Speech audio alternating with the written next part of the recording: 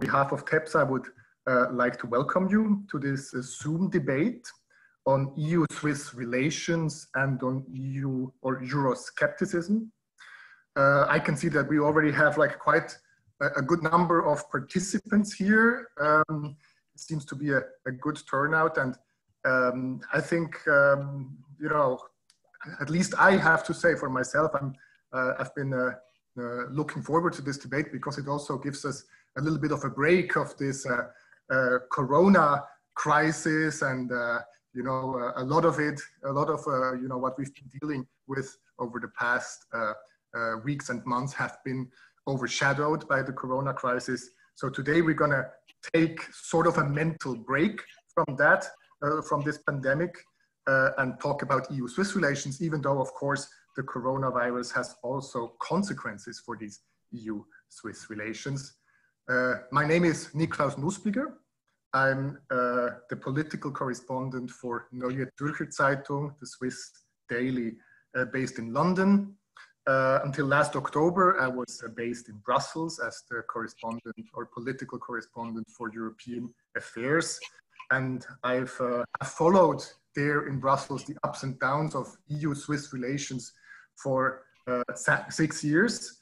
And now, of course, also out of London, I'm continuing to follow Swiss-EU relations because, and we might probably talk about that too in the debate, the Brexit negotiations or these post-Brexit trade negotiations between the EU and the UK government have an influence on Swiss-EU relations, and Swiss-EU relations have an influence on the Brexit debate. So I would like to thank the Trans-European Policy Studies Associations for organizing this debate, for inviting me to moderate it. We will today in this debate try to analyze you know, the drivers of EU skepticism in Switzerland. Is Switzerland a special case or not? We will also try to analyze the current deadlock in Swiss-EU relations, and then we will try to see if we can unlock this relationship in a post-COVID setting. And I'm very pleased to welcome our 4 panelists to this debate. First of all, Christa Markwalder. She is a Swiss politician, former president of the National Council, the big chamber in the Swiss parliament, currently a member of the National Council for the Liberal Party FDP. And she's probably one of the Swiss members of parliament with the highest profile in foreign affairs, and she has worked on EU-Swiss relations for many years. Welcome, Christa. Thank you, Niklaus. Hello. Then I would like to welcome Professor Frank Schimmelfennig, who is a professor of European politics at ETH Zürich. His research focuses on the theory and development of European integrations. His research projects have examined, for example, EU enlargement, differentiated integration, or EU democracy promotion. And he's also a member of the TEPSA board. Welcome, Professor Schimmelfennig. You can quickly say hi. You have to turn on the microphone, though. Yes, I've seen that. Sorry about that. Good morning, everyone, and thanks for organizing this. Yeah. Then I would like to welcome Stefanie Walter, who is a professor of international relations and political economy at the Department of Political Science at the University of Zurich. And she's also the director of the Center for Comparative and International Studies, which is a joint venture, so to speak, of ETH and Uni Zurich.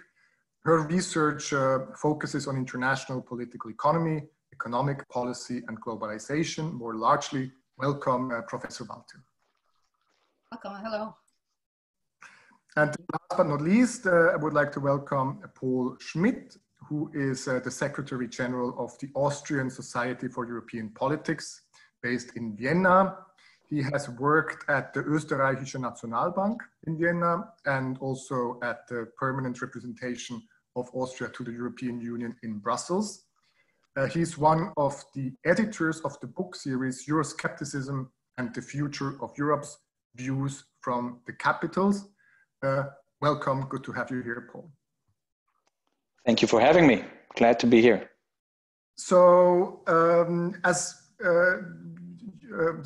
we will have shortly pass on to the introductory remarks of our four panelists. They will have around 7 minutes for these remarks. We will have a moment of debate between the 5 of us.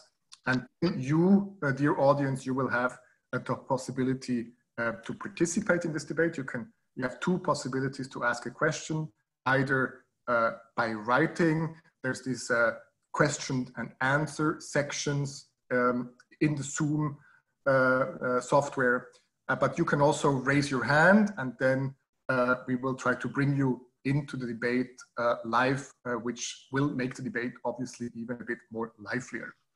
Before that, before we start with the introductory remarks, I would maybe quickly turn to Paul, because as many of you might know, this discussion also takes place in the framework of the book presentation, Euroscepticism and the Future of Europe, Views from the Capital, and Paul Schmidt is one of the 3 editors. So maybe, Paul, very briefly, can you tell us, what is this book about?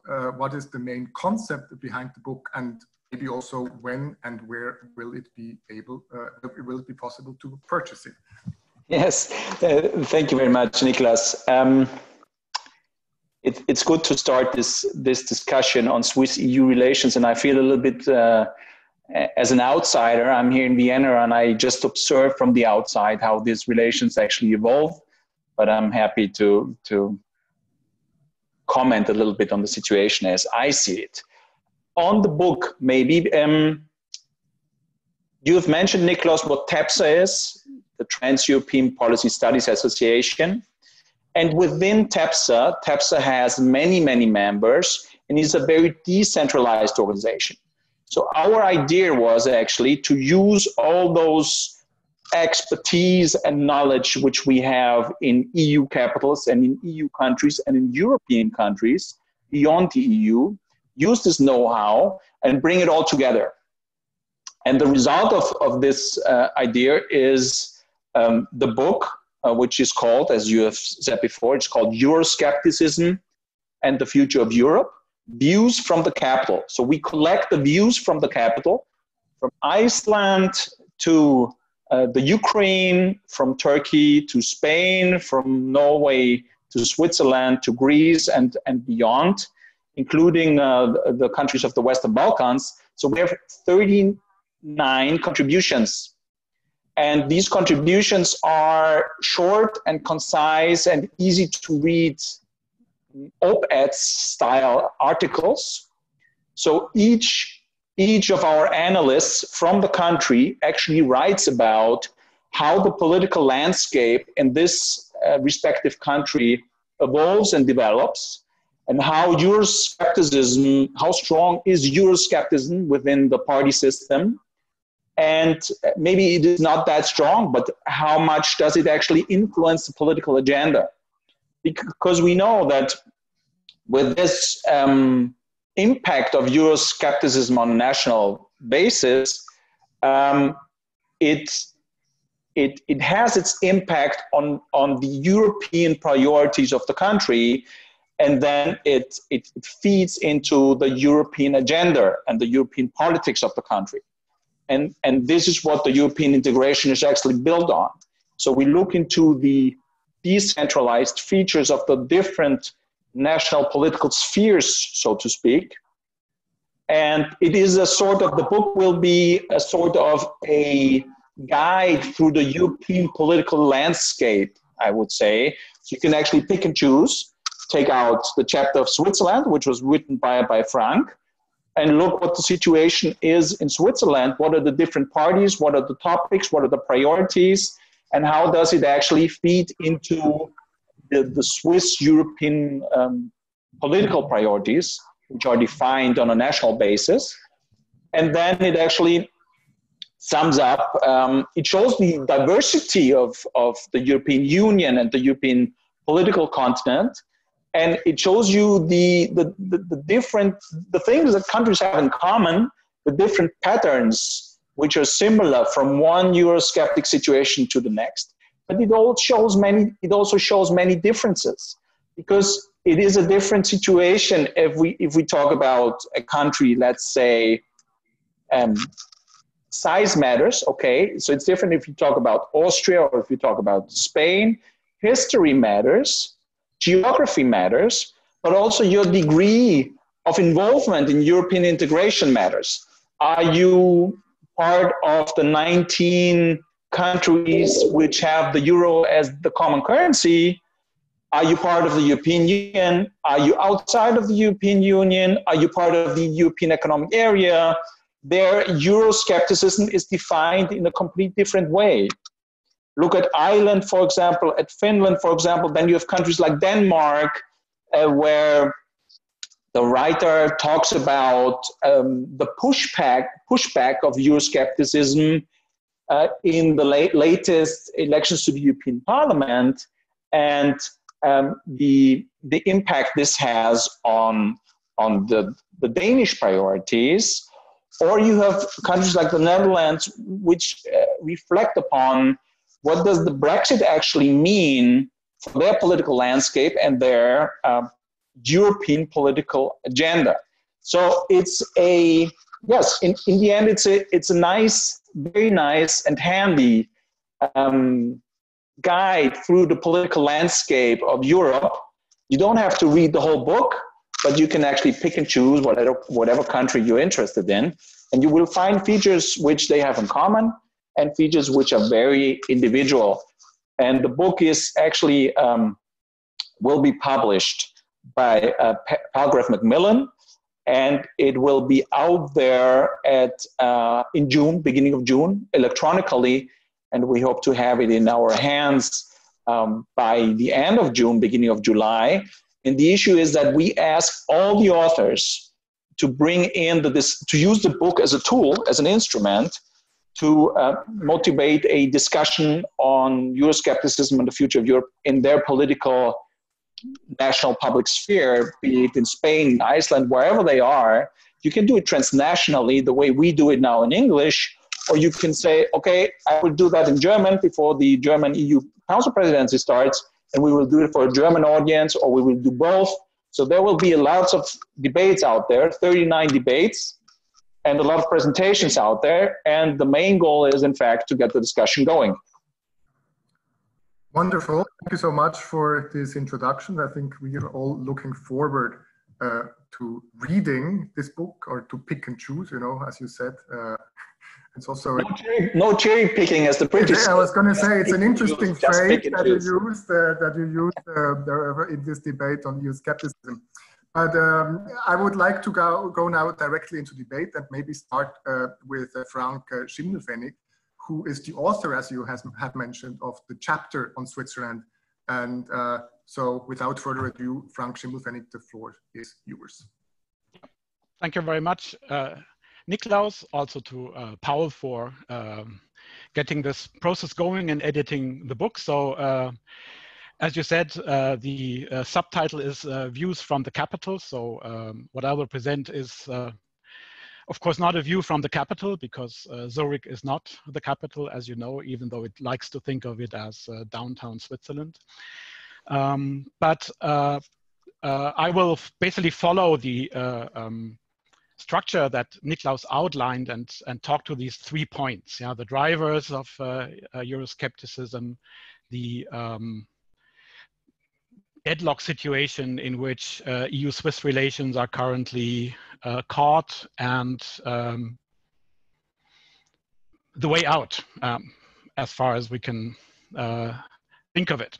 So when explaining Swiss Euroscepticism, people really like to point to very specifically Swiss features. Yeah?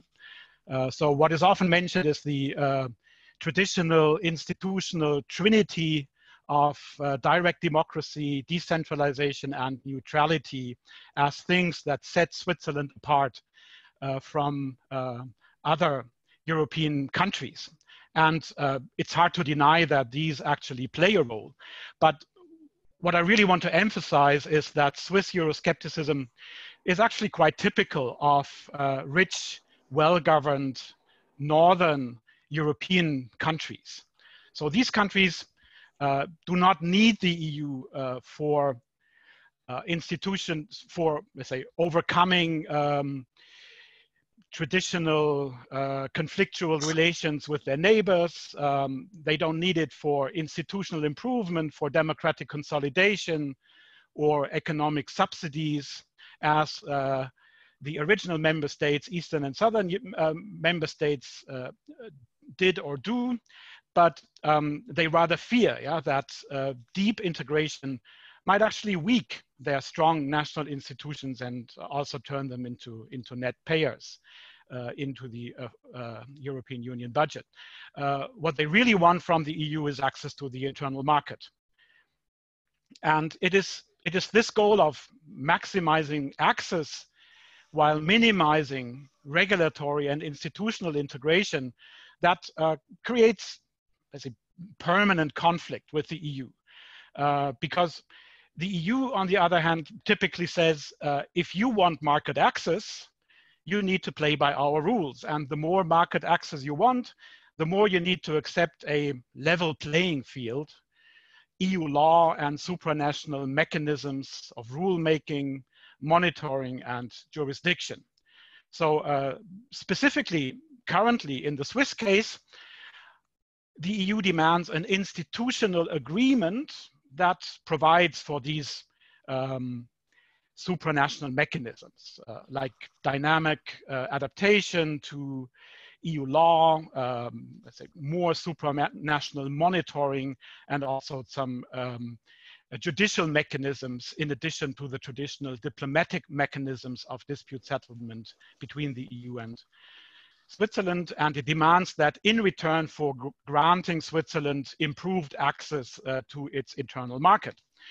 So again, this is not a specific policy that the EU has towards Switzerland, but it's a general policy that the EU has to outsiders. And we see the same kind of demands and the same kind of conflict currently in the Brexit negotiations, the negotiations on the future relationship between the EU and Switzerland. So this is the basic situation, which has been there for a long time. So why is it so difficult now to reach a deal?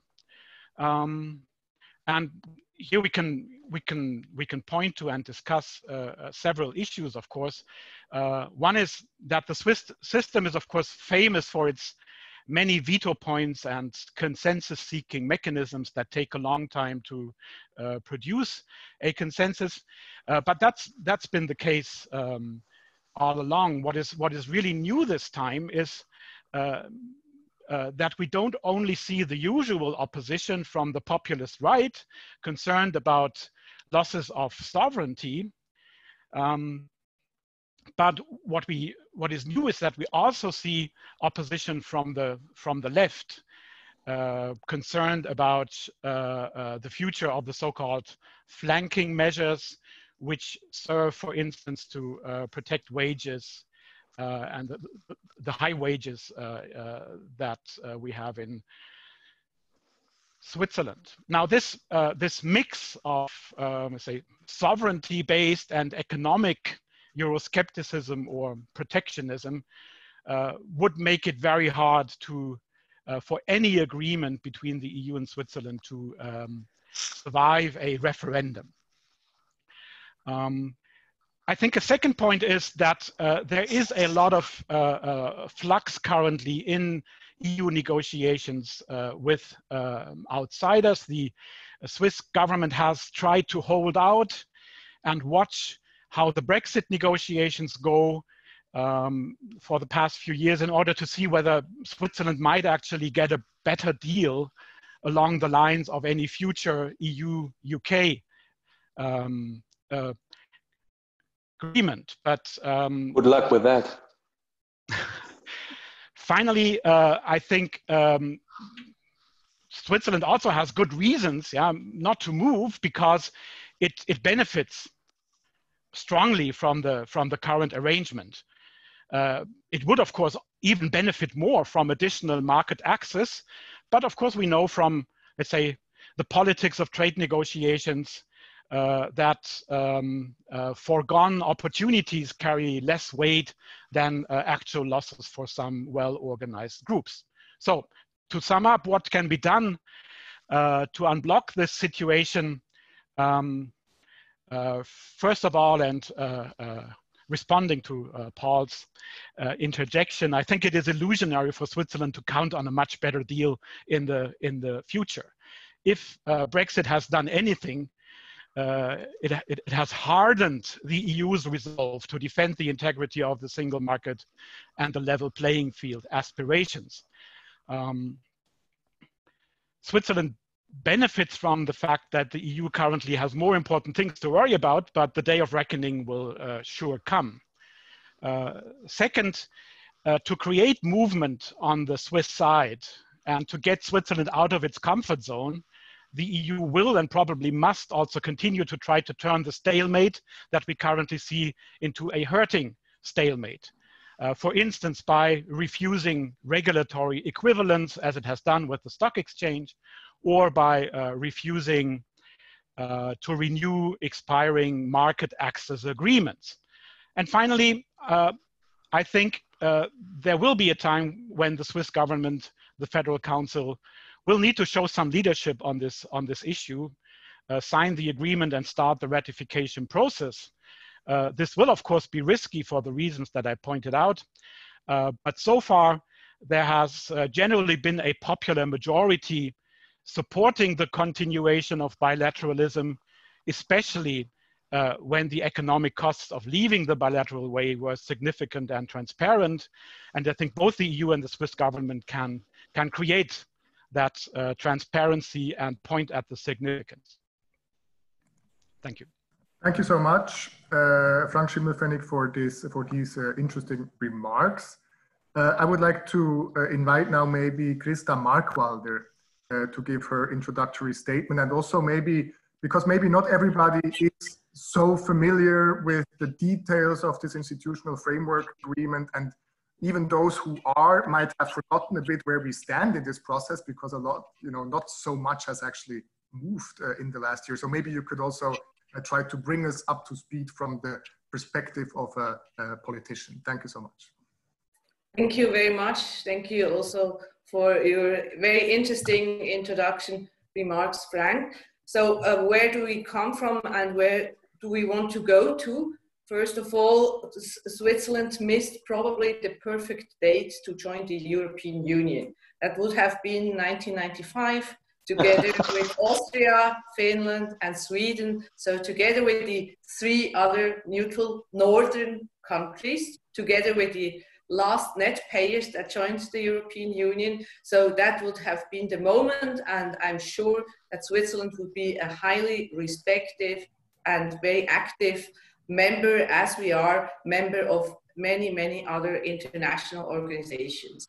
And why did we miss this date? Because we had a negative vote in 1992 not to join the European Economic Area, and then the bilateral, so-called bilateral way started by negotiating bilateral market access treaties, and later on also to join European treaties like the Schengen-Dublin Treaty, and also being committed to contribute financially by the so-called cohesion billion that Switzerland contributed to European projects. Today, where do we want to go to is to stable our relations by having a solid legal background or fundament with an institutional framework agreement. This was, by the way, not a request first of the European Union, but it was the idea was originally developed in Switzerland, which is today not so well known. Often people think in public discussions that it was a demand by the European Union, but it's in both of our interests because we have so close relations, also political relations, but also, of course, economic and business relations, that we need to have good and stable relations and to being reliable partners to each other. In 2013, the mandate was accepted by the, to negotiate this institutional framework agreement was accepted by both committees for foreign affairs of the National Council and the Senate, and then the negotiations went along about 5 years, many negotiation rounds, and the result was published in December 2018. The result is very respectable. So when you see where we started and where we landed, I really have to say our negotiation team made a very, very good job, because many requests from Switzerland were accepted or compromises were found. And it was a little bit a pity that after publishing this treaty text, the public discussion mainly went about points that weren't either within the agreement or in the draft agreement, or that the priority was on concrete topics that were not yet negotiated, because, for instance, the question of state aids was not at the moment really a big topic, while now during the Corona crisis, this topic has a complete different dimension with all the supportive packages from the different governments. And I mean, the ball is clearly within the playing field of Switzerland. So we have to respond now what we want to do with this text. The EU signalized towards Switzerland that they are not ready to reopen the negotiations. And as you said before, Frank, at this time, the opposition is not only coming from right position parties like the Swiss People's Party, but also from the trade unions and the left-wing parties. And this is politically spoken a so-called unholy alliance. So when we have opposition from left and right, it's very complicated to find majorities in popular votes, and I'm pretty sure that this institutional framework agreement will be part of a popular vote due to a referendum. And of course, we need to find compromises between the social partners. They have the task also to present their solutions, but they didn't move so far. Within the government, the situation is also blocked. So as long as the government, the Federal Council, consisting of members of the 4 major political parties, do not sign this treaty, the whole ratification process cannot start. And as long as we cannot discuss it within the parliament or also in a popular vote, this unsolved solution remains. And I'm pretty sure that the Brexit negotiation will not help us, because this is a completely different situation to Switzerland. I compare it sometimes that the UK is in a position to going to be divorced from the European Union, while Switzerland was never married. So we try just to regulate our unmarried situation with our most important partner, which are 2 different situations. And I really hope that we will also, maybe the Corona crisis can be a trigger for this, because we see how important the collaboration is, that we can in due time find the way out, which means that first of all, our government has to move. Thank you so much, Christa. So we are waiting still in a waiting period. Now I think like we've been waiting for this vote on the so-called Begrenzungs initiative, or kind of the initiative to end free movement of persons, which has now, due to the Corona crisis, been postponed to September. So we're still on hold, but not forever, I would say. I mean, we see. Would you like to say something to that, Christa? Or? Yes, when I may add something to that, because I wanted to mention it, but I forgot it during my introduction marks.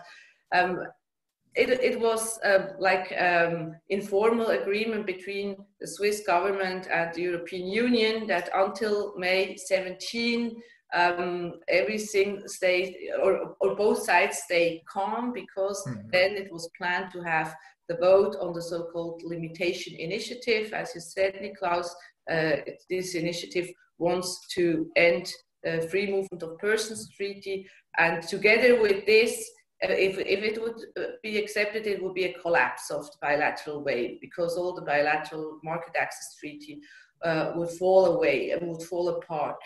And our government decided to postpone this vote to 27th of September. And I mean, from my perspective, this was not the wisest decision during the Corona crisis, because I'm very I'm concerned that now with the whole developments, especially economic developments, it will not be the better date in September than it would have been in May. And I'm pretty sure that our citizens would have also voted in May against this initiative. Let's see what happens in September. It will not be easier, I mean, but I still hope that a majority of the citizens will back the bilateral way, as they did it in the past several times, apart from 2014, when another popular initiative against so-called mass immigration was accepted. But this has also consequences for the timeline regarding to Brexit, because we are coming closer to the end of the year when the Brexit should happen. And we cannot always wait or expect from the European Union that they wait until the Swiss have voted, until the Swiss have done their own internal decision. But we have also to accept that there are external factors, as the exit date of the UK, that may having impacts on the position of the EU Commission regarding Switzerland and the process of the institutional framework agreement. Thank you so much, Christa, for clarifying this timetable for us. And you know, yeah, as you said, maybe it's not going to be easier in a way to fight this this battle for the campaigners against this initiative. I would now like to bring in Professor Stefanie Walter for her introductory remarks, please. Yes, thank you very much for having me. I have a big research project at the moment going on, which looks at how disintegration events such as Brexit or the mass immigration initiative or Trump's withdrawal from the climate change agreement reverberates in other countries. And a big part of that study is Switzerland, because Switzerland is an interesting case, because as we've just heard, we have both the option of sort of withdrawing from an existing international agreement with the Begrenzungsinitiative, but we also have the option of going further with the institutional framework agreement. So it's really an exciting case to study these reverberations, and also the other way around. So I have prepared a few slides, because I thought I'd show you some of the data that we have been collecting in the course of this project. And I should say that this project is funded by the ERC. So, oops, let's just see. Okay, so one of the things, you know, that sort of have been part of the remarks by Frank and Christa already, but that have not been so explicit, is the role of expectations about what the EU will do. And I've been doing quite a lot of work on what people think about what the consequences would be of limiting, say, the bilateral treaties, of terminating the free movement of people treaty, for example. And I'm going to talk a little bit about what this then means for Swiss Euroscepticism. Because in deciding on what to do, people think about what will be the economic and social and political consequences of either sort of integrating further and sort of like having closer ties with the EU, or really like taking the step back. And the interesting thing about that is, of course, these consequences don't just depend on what Switzerland does, but they depend to a large part on what the EU does.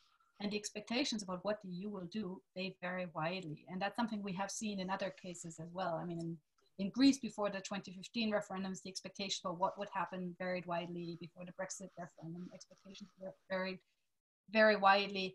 And also here in Switzerland, we see a lot of variation. What we have here is data from a survey that we did in late October and November of last year.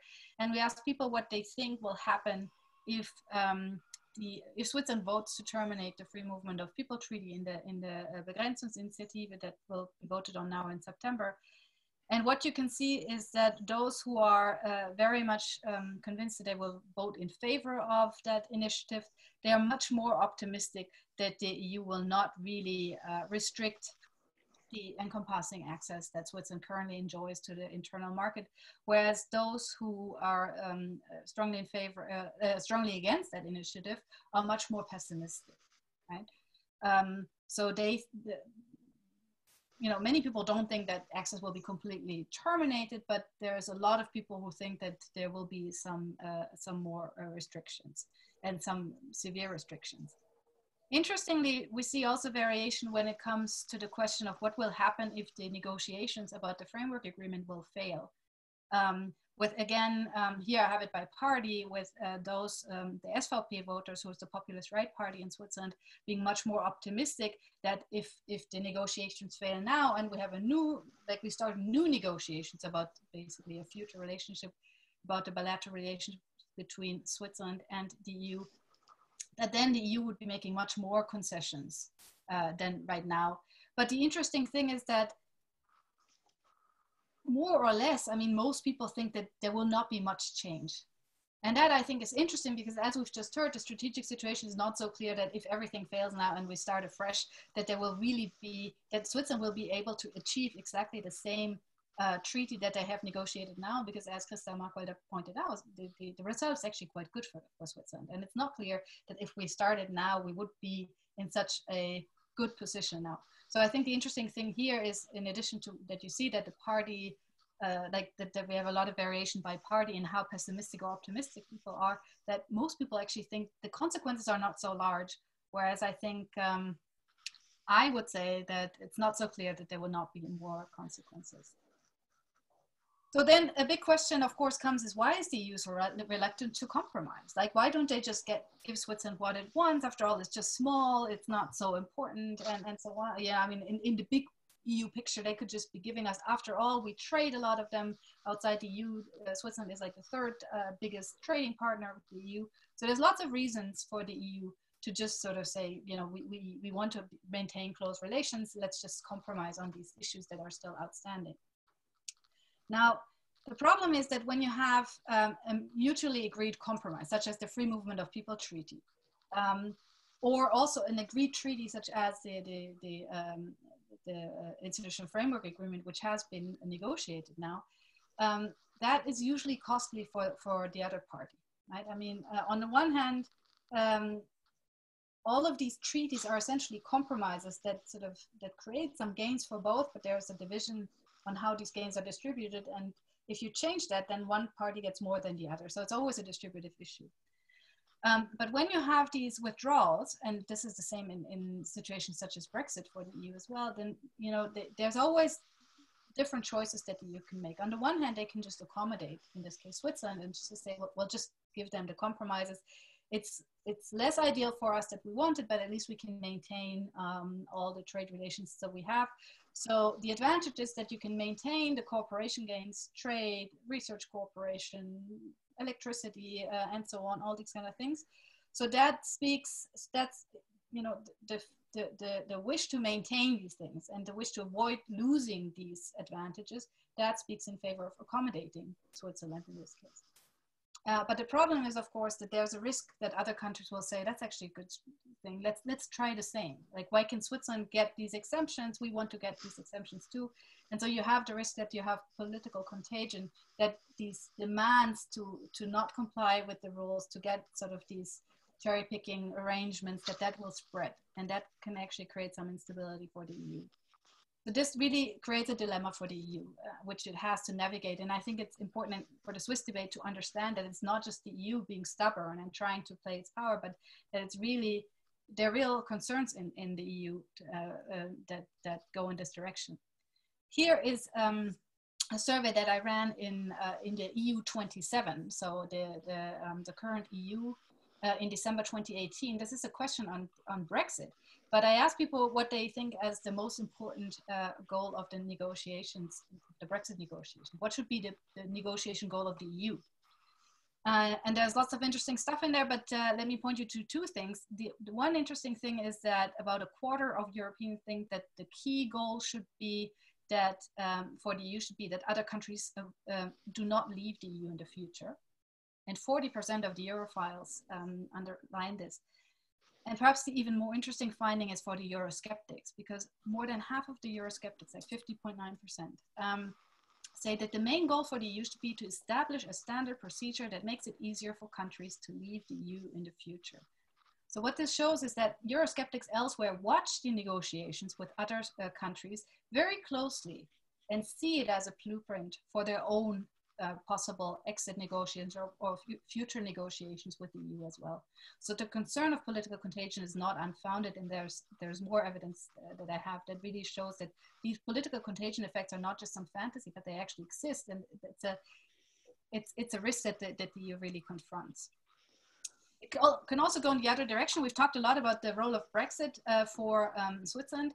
Here, I ran 2 survey waves just before and after the first Brexit chaos of last year. So the UK was supposed to leave the EU in March 2019. But as you probably remember, they couldn't sort of agree on a solution. Then we had 2 weeks of absolute chaos where nobody really knew what was going to happen, whether Britain was going to just like leave with no deal, whether they were going to remain after all, or whether there was going to be an extension. In the end, there was an extension. And then I ran a second survey, and I asked exactly the same questions about vote intentions for different upcoming referendums. The weapons referendum last spring, which was essentially about, like, would have had implications for terminating the Schengen Agreement, the limitation initiative, a hypothetical referendum about terminating the bilateral treaties, and the framework agreement. And what you can see is that the support for voting in a non-cooperative way, right, so against sort of EU cooperation, was reduced after this chaos. So Brexit had really had the effect of making the Swiss respondents, this is all Swiss respondents, more wary about taking like such a risky path, essentially, right? So, but of course the negotiations can be interpreted in different ways. And what we see is that, that Brexit is being watched very closely in Swiss politics. And here you have 2 tweets basically within 2 days after when Boris Johnson made this new deal with the EU to actually leave the EU. And we have Roger Köppel from the populist right SVP who says, you know, even with the framework agreement with Switzerland, the EU also always says it's not going to renegotiate, but now it did negotiate. So it's really important to take this as an example. And then you have Elisabeth Schneider-Schneider from the sort of centrist TVP who says, finally, Johnson has realized that the British government, the British economy would not survive a no-deal Brexit. And for the Swiss economy, it's the same. We cannot let the bilateral treaties erode. So you can see the exact same thing is being interpreted in very different ways. So Brexit really has effects, but this also goes the other way, because in Britain, people are watching the negotiations between Switzerland and the EU as well. And this explains why it's so hard for the EU Commission, because of these political contagion risks, to make these compromises, because it's not just about Switzerland, but it's about negotiations more generally.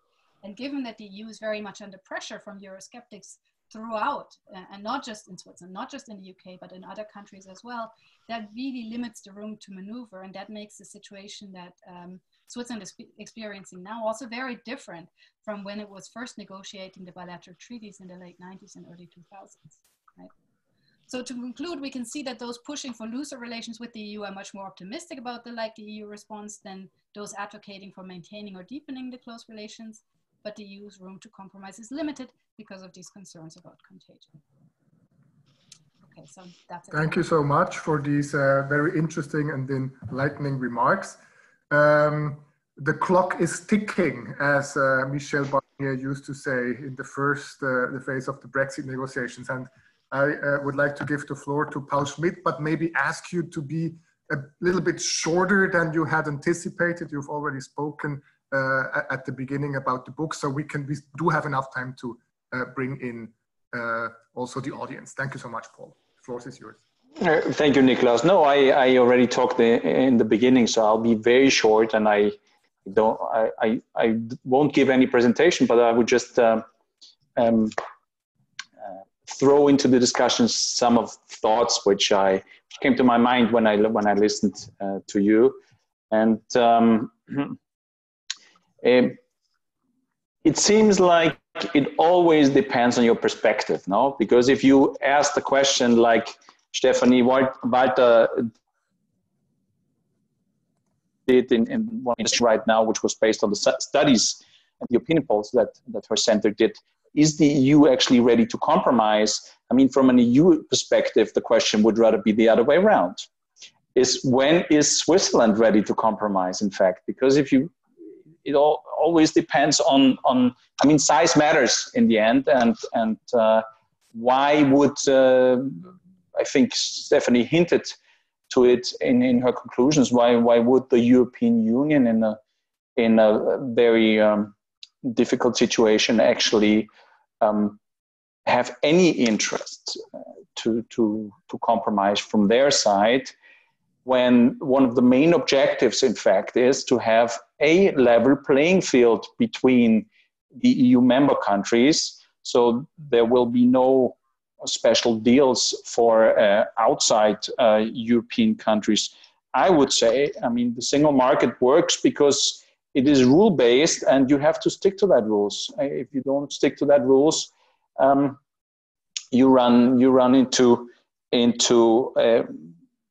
tough questions and problems. And I think my question would be to the others: where is Switzerland ready to compromise?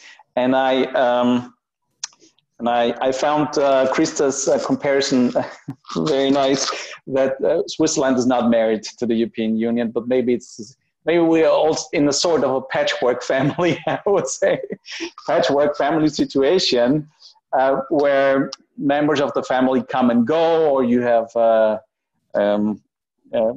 cousins which we haven't seen in quite a long time, but still, even in a patchwork family, you can't always choose the family members, because it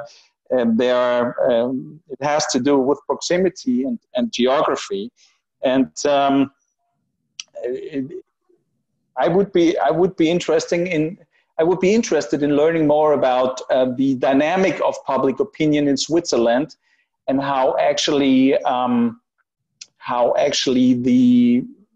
the attitude towards the European Union evolves. And because Stefanie mentioned in the end the data that she has regarding EU public opinion and the way EU should be treating the United Kingdom, I can only say from an Austrian perspective that here public opinion and the public attitude is very, very sensitive when it comes to special deals for other countries, when it comes to cherry picking, the term in which we sometimes is used in a fair kind of way, but not always, I would say. But it is used in relation to the EU relations with the UK. And here Austrians are very, very sensible and negative about this, because they want to see that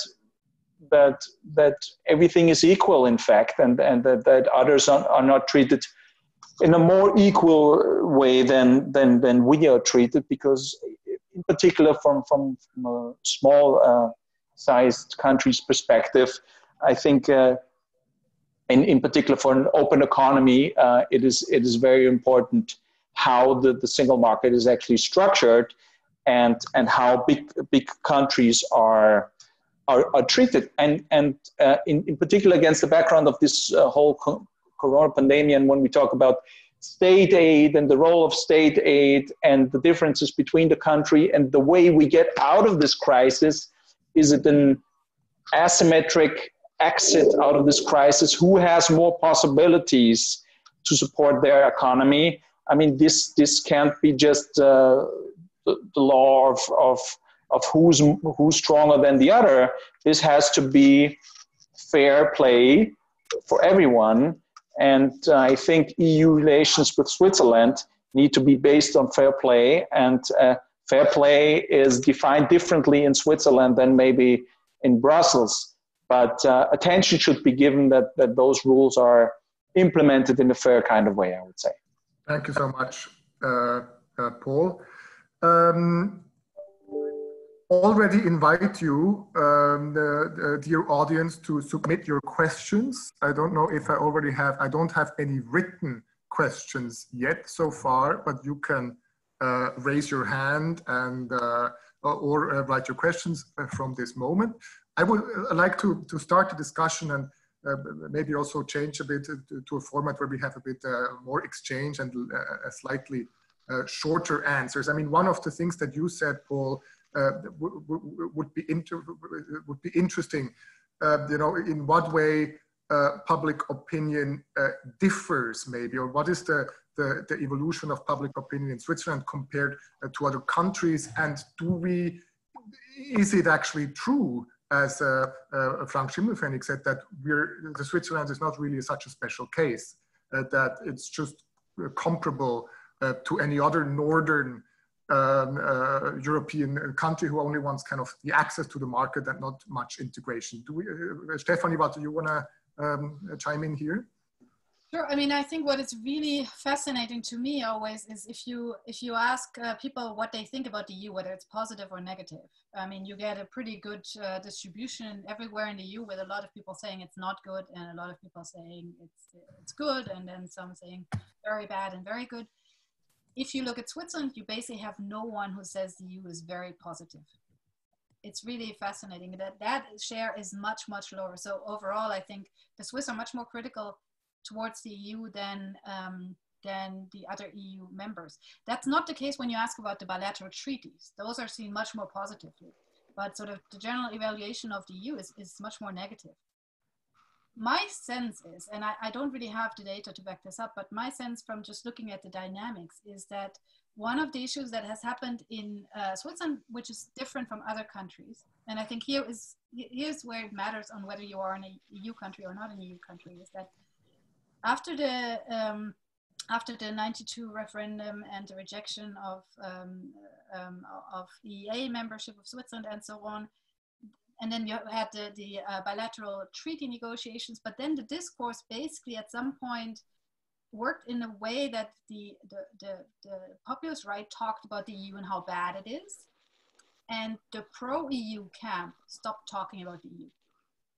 So basically there was, I mean, it was not a winning topic at all in national politics, so they just stopped talking about it. They still supported they supported the bilateral way, they supported it when it came to referendums, but it was not something that proactively many people said, look, the EU is a positive thing. And I think that has shifted the discourse in Switzerland to a way where now the norm is that the EU is not good. So even people who are in favor of the framework agreement, they will often say things like, well, I also don't think that the EU is good, but we need the bilateral treaties, rather than just saying the EU is a good project. And there, I think you have much more variation in most EU countries, where you have the Eurosceptics, but you also have people pointing out why the EU is important. And I think that is, if you ask about the dynamics and what has changed, I think that's the interesting thing, that the discourse has really sort of led to a hegemony of the Eurosceptic discourse, which now has sort of shifted sort of what is the EU, the perception of what the EU is. Well, the EU is not good, but we need to cooperate with them. That's sort of the argument of the proponents, rather than just like, this is a good thing. Wonderful. We have the first participant who has actually raised her hand and would like to join the debate. I would like to welcome now Christa Tobler. Thank you very much. Can you hear me? We can. Excellent. Thank you. Christa Tobler from the Universities of Basel in Switzerland and Leiden in the Netherlands. And I would like to add a bit of anecdotal evidence to what Professor Walter just said about the Eurosceptic attitude, which is much more geared towards the EU as such than the bilateral relationship. And that has to do with the recent judgment of the German Constitutional Court on the public sector purchase program. I had an interview in the Swiss Neue Zürcher Zeitung on that matter, and you cannot believe how many negative comments it received online, all of which are about how dreadful the EU is as such and how much it tries to impose its ways of thinking on its member states and on everyone else. In my opinion, that reflects entirely what Professor Walter just said, a very, very negative attitude to the European Union, without actually going into the subject matter of what this whole issue is about, the rather technical subject matter. But I even had comments such as there is no such thing as, for example, primacy of EU law over national law, because the EU is not a state, it cannot even exist. You know, it does reflect, I believe, what we just heard. Thank you so much. I don't know, Frank Schimmelfennig, would you like to add something on these on the EU on the attitudes in Switzerland towards the EU, or well, Sir Christa Tobler? So my initial comparison was actually with countries like Norway, yeah, where I think you have a similar attitude, yeah, where also when you ask people, would you like to join the EU, you're in the single digits as you are in Switzerland, and it is mainly seen as a relationship of necessity, yeah, rather than affection. And I would also venture to say that when you look at the online comments, let's say in any member state journal, yeah, you will find the same kind of dominance of negative comments. I think that has more to do with the medium than with the message. So in that respect, I think Switzerland definitely is comparable. I think the more important issue really is how is the salience, yeah, of the economic issue, the necessity issue. Yeah? How much can campaigns ahead of a referendum, yeah, that will always happen every other 2 or 3 years, of how much the campaign can demonstrate to the people what is at stake. And I think here also Stefanie's results are important. So I'm not quite sure at this moment whether the strong correlation between optimism about better deals and the position you have on the institutional framework agreement is more than just motivated reasoning, or whether the causal relationship is really between how you think the EU will react and what position you take.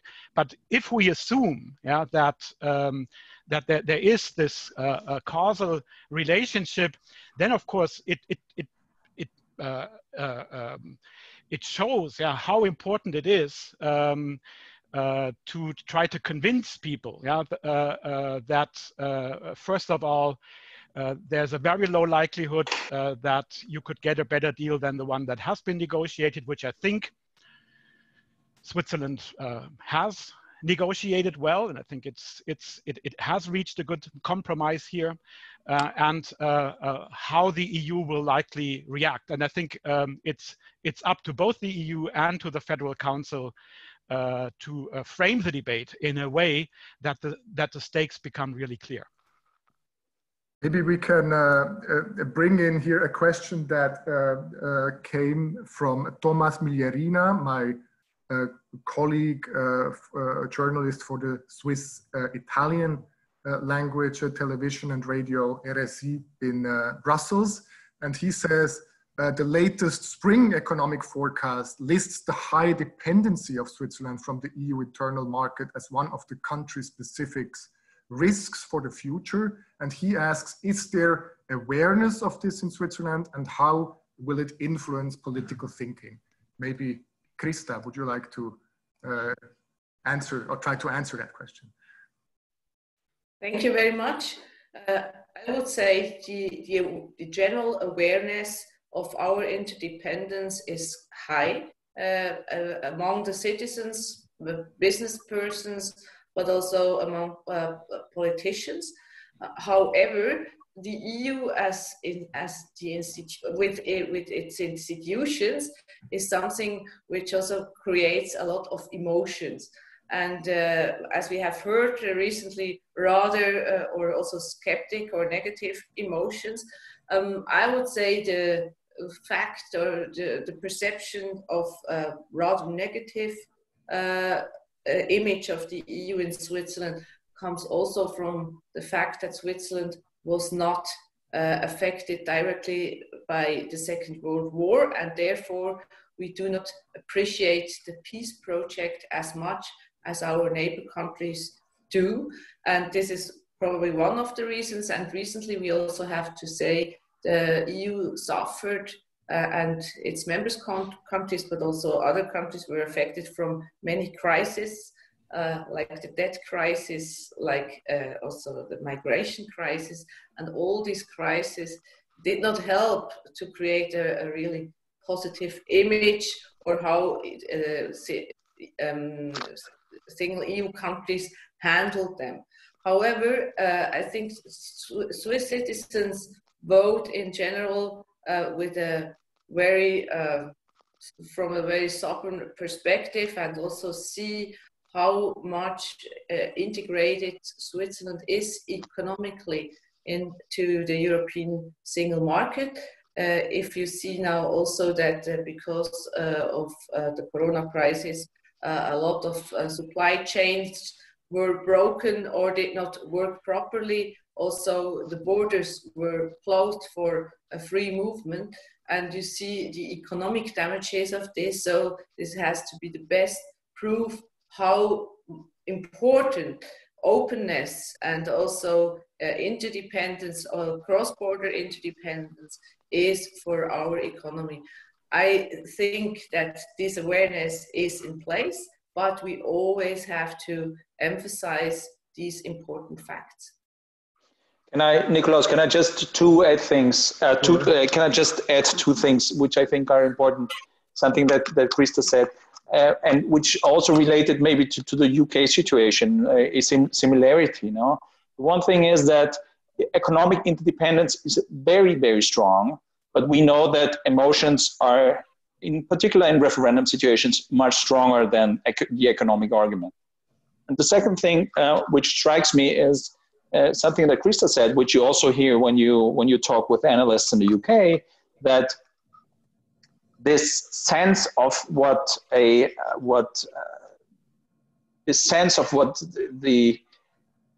Second World War did to the continent, of what nationalism does, this experience of war is something which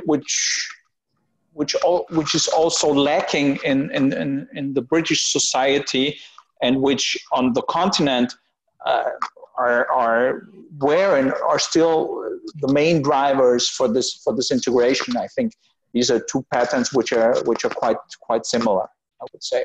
On the other hand, Switzerland geographically is not really an island, although emotionally maybe it is. I don't know. Yes, Switzerland is sometimes considered being an island. I would like to actually stick a bit to this the subject of economic dependency, and bring in one anonymous member of the audience who asks, is there an observable divide between Swiss industry stakeholders based on the nature of their economic activity? If yes, which industries are pro and which are against closer EU relations? Does somebody have any insights or even data to answer that question? Well, I try to do so. So in general, you can say the business world is very much in favor of having close and stable relations to the European Union, since they know exactly that the interdependence, as we have heard before, is very high, and we know that Switzerland is one of the most integrated countries into the European single market. We are home of many internationally operating companies, for them, it's not as important as, for instance, for small and medium enterprises to have these market accesses, because they can organize themselves along the globe, where to produce, how to organize their supply chains. And I would say a kind of skepticism comes from maybe the smallest businesses, which do not have any cross-border activities, and they sometimes do not really realize how much interaction there are between smallest and small businesses with medium-sized and big business, and they are of course operating successfully from Switzerland to many other countries. Our quota for foreign trade is in between on 96% of the GDP. So this is very, very high and underlines the importance of having good relations with our most important trade partners. I wouldn't say that there are really industry sectors that are not in favor of having market access treaties. I would say it's rather coming from the size or from those who just operate within the region or the country. Thank you so much. We have another question from a member of the audience who would like to ask the question live. I would give the floor to Jacques Beglinger, please. You have to unmute, or maybe I have. And present yourself. Yes. Can you hear me? Yes. My name is Jacques Beglinger. I'm from Switzerland and involved in rather on the economic side.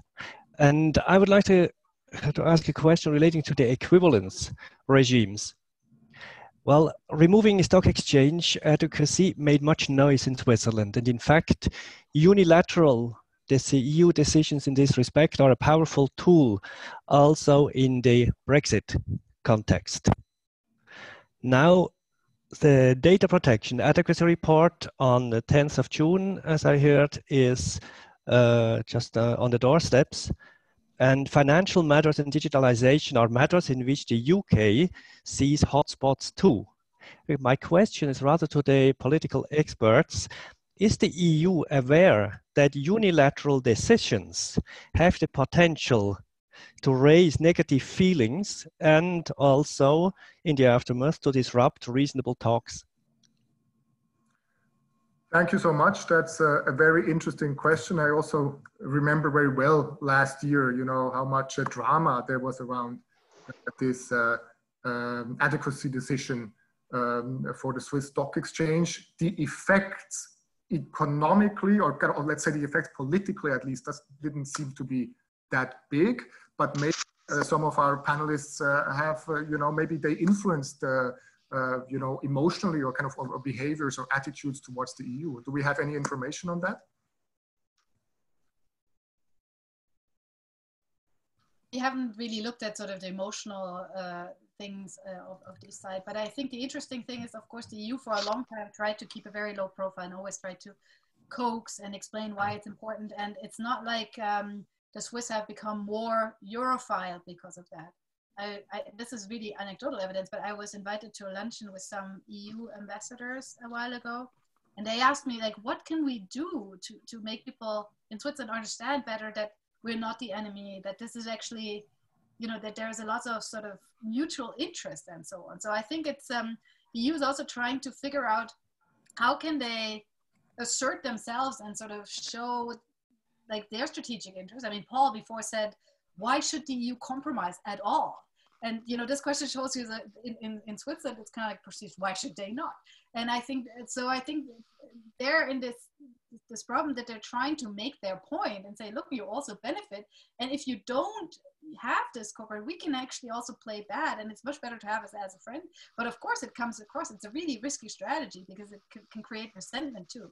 So there's the problem with this strategy that it can backfire. At the same time, I think the EU sort of, the idea was to sort of show, look, we mean it after years and years and years, because as we've heard before, I mean, this whole institutional framework agreement, which was initially initiated, as Christa Markwalder said, by Switzerland, like almost 10 years ago, or even more than 10 years ago. This process has been going on and on and on. There just seems to be no end. And I think it shows the frustration of the EU that they really don't know what to do anymore. And then, of course, if you threaten, as they did, and then don't follow through, then, of course, in strategic terms, that's not really ideal either. If you always say, well, but if you don't do it, then we'll do this, and then yeah, we'll give you another extension. You're not credible anymore, right? So I think the EU also put itself into a bind there, but it's a difficult situation. I think you're right that it can really go in both ways. But maybe if I can say one thing, because that's related to also Frank's comments, to what extent these expectations are related to motivated reasoning. I think that's a huge part of it, right? That people believe things that are consistent with what they want, and the other way around. And people then sometimes just adjust their expectations. So I did a survey, for example, in the UK just before the Brexit vote, and 22% of Leavers thought that they would lose full access to the single market in the case of Brexit. 22%, about 1/5. Nowadays, of course, everybody says, well, we always wanted that. That's not true. And we studied sort of how the evolution of expectations in Britain. And you do see that even Leavers have become more pessimistic, but at some point this just like levels out. They don't adjust anymore. And the interesting thing is also the vote intentions don't change. So I think you can, with rational arguments, or, you know, as you saw in the Brexit example that I showed you in vote intentions, you can reach some people who update their beliefs, but a big part with the motivated reasoning you don't reach. But of course, in a referendum where it's often very close, remember the mass immigration initiative was 50.2%. So it can be very close. So maybe it's enough to shift like 3 or 4% people's expectations, right? So in that sense, it can be perhaps effective, because of course people who are against the EU anyways, they will resent the equivalence decision, but you may have lost them already anyway. So the question is, can you get the ones in the middle? I think one also has to make clear that it is a standard practice of the EU to grant and withdraw these equivalence agreements unilaterally. And the only way to work around this is to basically find an institutional agreement with binding legal rules for both sides, and that will do away with this ambivalence and the hard feelings on both sides. So I think the way forward is rather to say, okay, if these equivalence agreements are too unstable, too uncertain, let's make binding rules.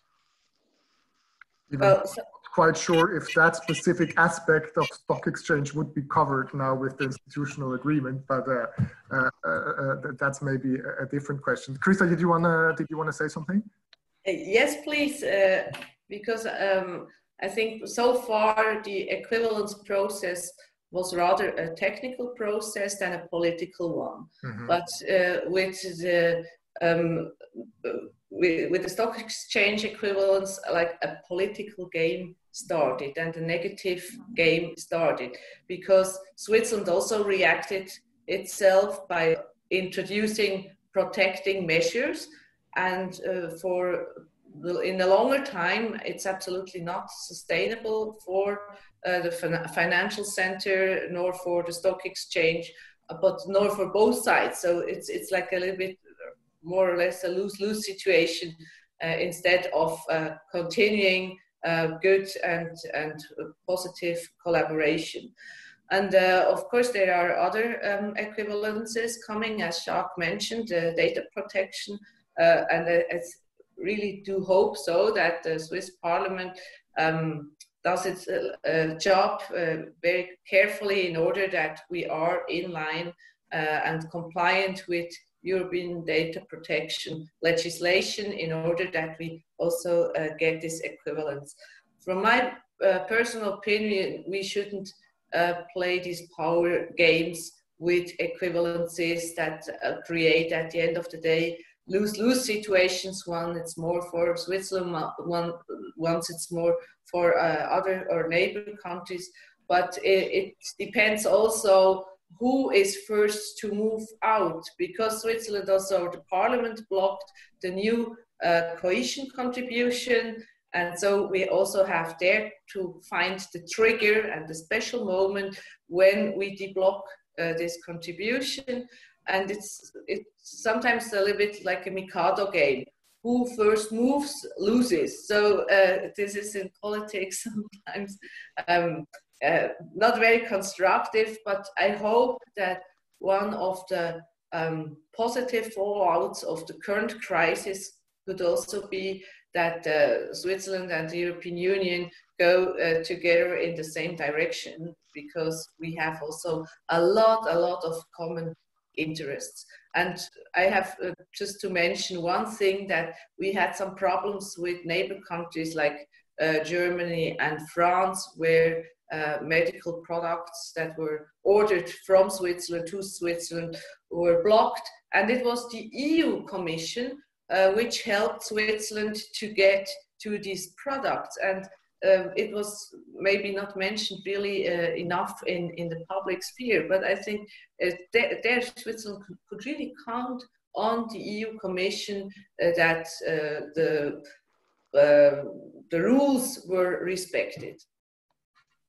Thank you so much. Let's maybe shift a little bit the focus for the end of the debate towards the future, and let's maybe start with the more immediate future. And I would like to bring in a question from Manuela Rüeger about the Begrenzungsinitiative or the limitation initiative. And she asks, in what way will the pandemic most likely affect the popular vote on the Begrenzungsinitiative?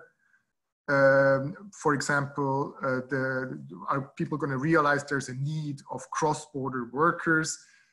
Is more unemployment leading to a lesser inclination to implement free movement of people? Are there other reasons? Maybe somebody could try to answer these questions. Frank Schimmelfennig? I mean, I have no original data on this. I mean, what I read in the news is that the corona pandemic has, let's say, has made the situation more balanced again. Before that, it seemed quite clear, yeah, that the initiative wouldn't pass. Now it seems to be more open, and I think the reasoning goes in two directions.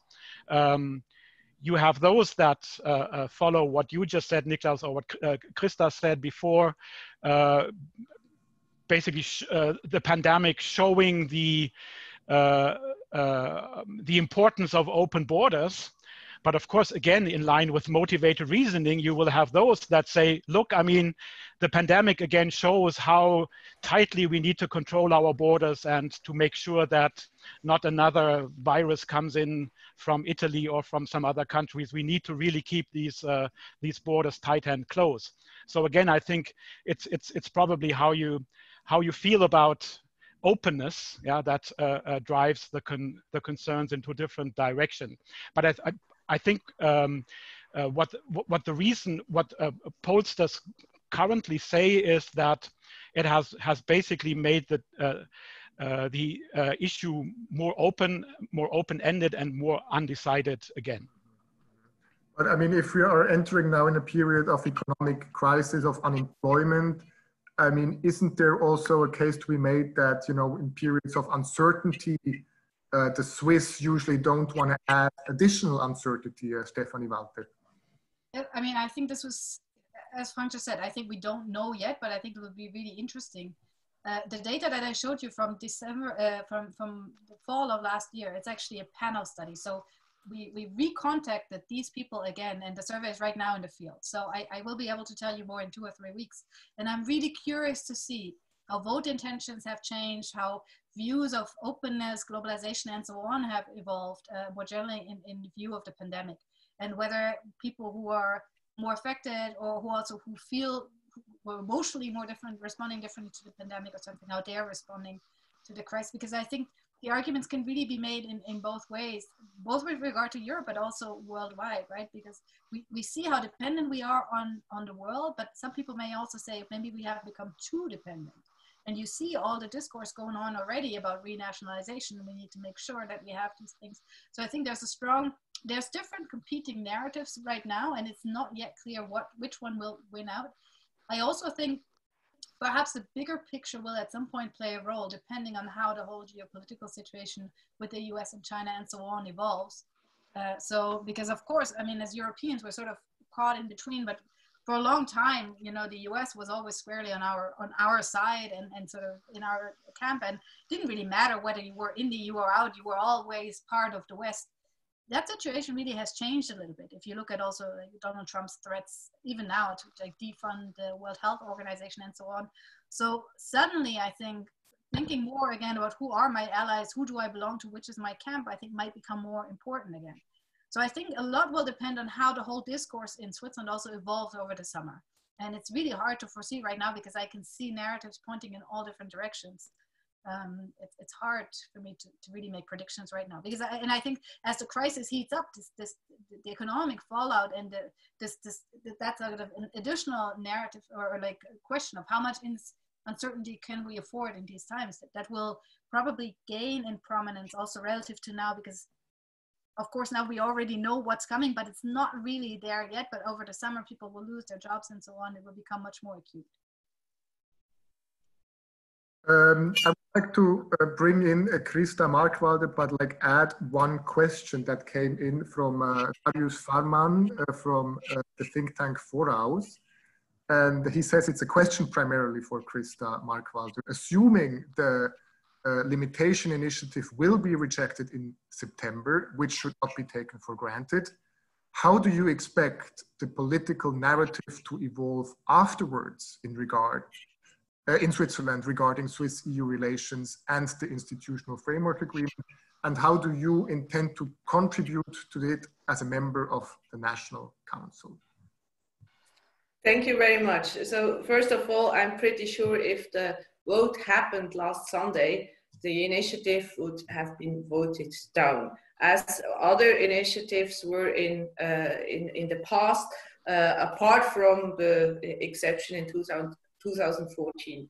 Now, where does it go when we see how the economic situation evolves? I fear that it will be more complicated if we have increased unemployment rates and frustration within the population to explain the importance of the principle of free movement of persons and also the benefits that Switzerland could really gain from that during the past years. You can measure it by the median income of the people, because within 20 years on an average, a median income of a month was addition due to the free movement of persons people and principle. And what do I expect for September? I still hope that the argument of certainty for our companies, for the business environment, should really reach a majority of the people, and also the success of the bilateral treaties and the importance for our country and for our economy. And what's going on when the initiative will be voted down by end of September, I think then we really are in an urgent situation to unlock the institutional framework agreement and find quick solutions together with the EU, but before the end of the year, because I think it's better for Switzerland not to wait for the Brexit drama. It's better to move on and also to demonstrate leadership in European politics. Okay.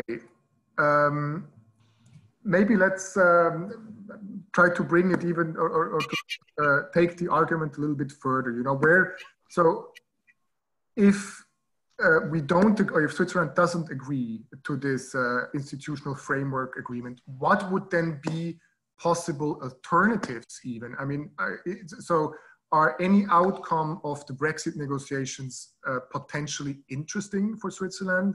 There's also one anonymous member of the audience who asked, what would be the future of Switzerland in the EFTA framework in terms of relations with the EU? But maybe we could also think about the current state of the EU in this pandemic and see this is, you know, some people say it's unfolding. We have borders up. There's the crisis in the Eurozone. There is the ruling of the German Constitutional Court, Hungary undermining the rule of law. So is it not just going to work to keep on muddling through? Do we really have to make that decision right now?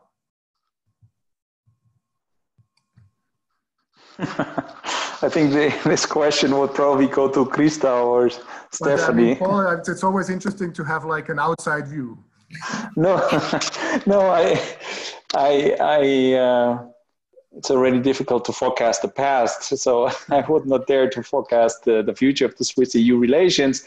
But I mean, I agree with you that there are some challenges ahead. But I mean, the muddling through argument for European integration is, well, that's the way forward. That's what it seems. But I would not be too pessimistic, because I mean the temporary closing of the national borders, or even of regional limiting access to certain national regions. I mean, this is within the limits of the treaty, of course. The fact that it wasn't implemented in a coordinated way, and that's true, and that's a problem. And we will see how the exit of this situation will actually work. But you won't see, I mean, there's just, I agree with Frank and Stefanie that you have two narratives. And the question is, how much political responsibility do we have now? What is the political choice that political leaders will actually take? I mean, this is, I think, a decisive moment and an important time. But, and there's also, of course, tension between the health situation and the defined criteria to assess the risk of contagion of the coronavirus on the one hand, and on the other hand, the economic argument, where we know that tourism is a very important element of our economies. And even there, you see from an Austrian perspective that there are people within the Austrian government who would argue in public that who would promote the idea of staying during the vacations in Austria, while on the other hand you would have people saying, "Wait a minute! I mean, we're used to going to many other places, and this is about free movement of people, and this will be very important for the whole of the European Union. This is not about a selfish interest of boosting your unique and individual tourism, but there are interlinkages and interdependencies which are really strong. And if Italy is not doing well, we will have serious problems, with Italy being one of our main trading partners. So there is to overstretch the limitation of free movement of people is not a choice for us. I mean, the free movement is, we see at the moment how important it is for our agriculture, for our critical infrastructure, for our health system, for our social system, for our food sector. I mean, this is crucial for us. And I think this is the moment where we should emphasize how that we're not an island within the European Union, and that our future and our well-being depends very much on the welfare of our neighbors. I think this is crucial. This doesn't really say much about the decision that Switzerland has to take, but I think Switzerland is in a similar situation, even not being member of the European Union. If you limit the free movement of people, you will probably have serious consequences. Thank you so much, Paul. This will be a lose-lose situation, I would say.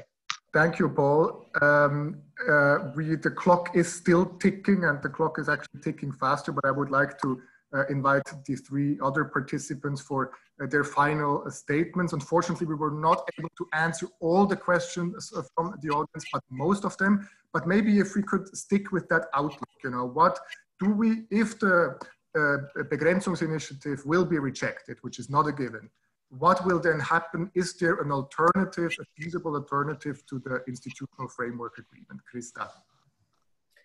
On short term, no, because the institutional framework agreement is a precondition for further market access treaties, which is very clear. So all the other negotiations, for instance, the treaty on electricity, remains blocked until we can unlock this discussion on the institutional framework agreement.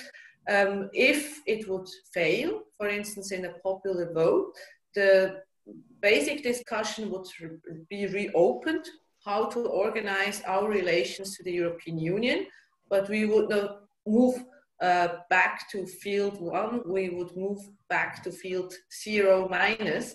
That means that when everything is broken, it's not better to build something new up. So we should continue on short-term pragmatic, this bilateral approach, which was for both sides successful and creates benefit for Switzerland and the European Union. Stefanie, Walter, maybe also on, is there any outcome of the Brexit negotiations that might be interesting to Switzerland?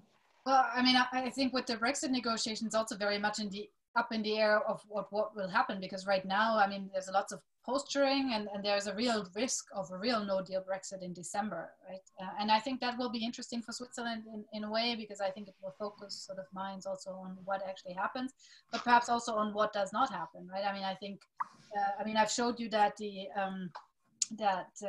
Brexit chaos had a deterring effect, but some evidence that we have also shows that Johnson's deal sort of then had an encouraging effect on being much more sort of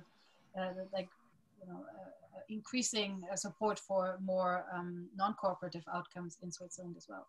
So I think Brexit will be closely watched. I think it will be interesting to see what the UK negotiates with the EU, but then you also have to see the UK is of course a much bigger economy than Switzerland. So it's not going to be so easy to just one-on-one take what the UK has negotiated and apply it to Switzerland. I mean, the UK is currently trying to do that with the Canadian deal, right? The CETA deal, and sort of saying, well, but you negotiated this, we're also going to take that. But of course, Canada is much further away. It's a much smaller trading partner. Level playing field considerations are much less of an issue there.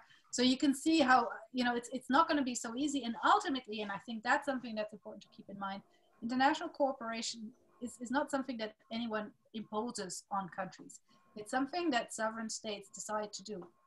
So, nobody can force Switzerland into a treaty, but no one can force the EU into a treaty either.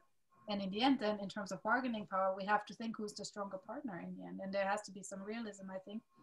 And it could be that there's going to be some period where the status quo sort of deteriorates because there's no updates in the bilateral relations anymore. And then at some point, maybe there is something. But I think, as Christa Markwalder pointed out, there's a risk then that we're not going back to square zero, but 0 minus 1.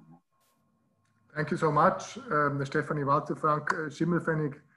You have the final remarks. Bargaining power was mentioned. Has the bargaining power of the EU maybe decreased in the course of this pandemic, or is this also one of these illusions that some people might have? I think it's one of the illusions. There has been a lot of talk about the unraveling of the EU during the financial crisis, the migration crisis.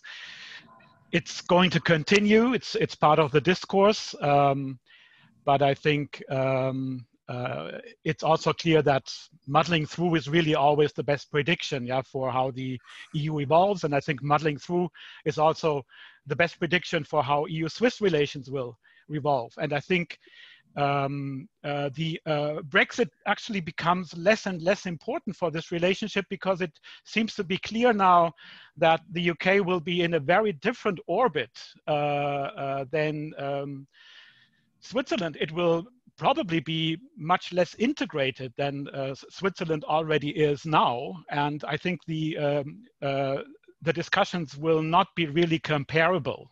So I think Switzerland will have to decide on its own where it wants to be, and looking towards the UK will probably not be the most important part of this deal. Wonderful. Thank you so much. We almost finished in time, on time. With that, I would like to conclude this debate. Thank you so much to the 4 panelists for these interesting insights, data, opinions, and thank you all much to all of you in the audience for for engaging in this debate, for participating. Thank you so much to TEPSA for organizing it. Goodbye, stay safe, and have a nice rest of your day, wherever you are. Thank you.